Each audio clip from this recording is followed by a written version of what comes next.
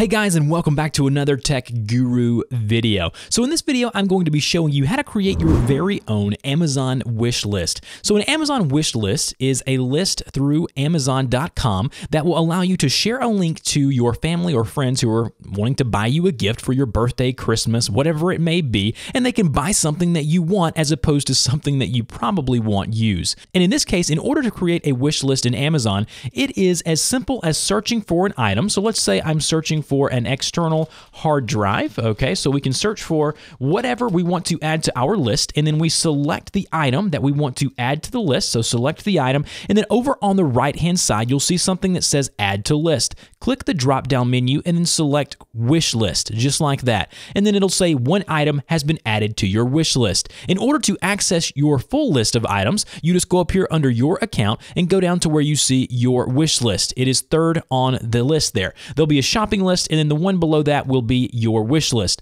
All of these items are on your wish list. You can move them up or down. You can delete them if you've already purchased them for yourself. And then if someone buys it from you off of your link or your list, then it will automatically be removed. In order to share this list with your friends and or family, you just click the share button right up here in the upper right-hand corner, and then you'll be provided with a nice little link here that you can copy and email, or you can even type in the email addresses here. So anyways, guys, I hope this helped you out in creating your very own Amazon wish list, and I hope you get everything you desire. Thank you guys, as always. Don't forget to share the video, like it, and also, as always, thank you so much for watching my videos, and I will see you guys in the next one.